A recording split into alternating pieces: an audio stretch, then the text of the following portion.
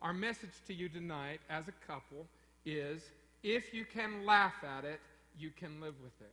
We have some dear friends, Joe and Susan Shumway in Wyoming, and he won a trip to Mexico with his work. So they packed up all their kids. They had 7 little kids. She was pregnant with number 8. And they packed up all the kids and all the luggage, and they dragged them down to Mexico because it was a free trip. So they had a nice vacation. He came back early for work, and that left her to drag all the luggage, 7 little kids, back across the border. So she had all the luggage. She said she was out of diapers, and so she had the little kids wrapped in T-shirts.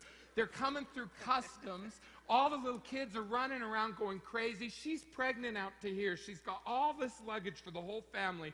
She says the customs officer looked right at her and said, "Lady, you just go right on through." Said, "If you have drugs in those bags, you need them."